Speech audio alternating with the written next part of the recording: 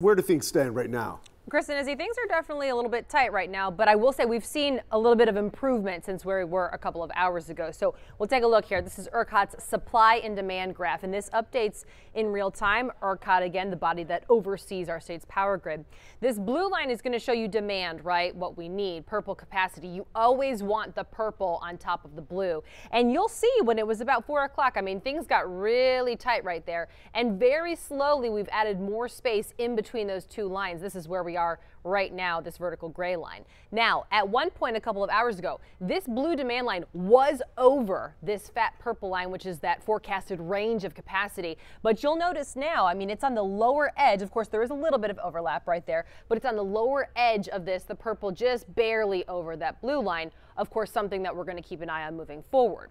As Kristen and Izzy mentioned, we are still under that conservation alert until 9 p.m. So we'll take a look. This graph is yellow, just to signify that we are under that alert. Normally it's green. Our operating reserves, they've hovered around this number all day today. And just one key note when you're looking at it, if this were to go below 1,000 under the right conditions, that's when we can see those controlled outages. But of course, Kristen and Izzy will keep a close eye on that all night long.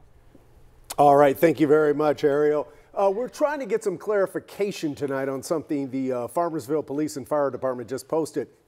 The city says it's going to start rolling blackouts tonight at 8 o'clock. They say this is at the request of ERCOT, but we reached out to ERCOT and ERCOT officials tell us this decision is not driven by them. We're reaching out back out to the city right now to try to get some clarification.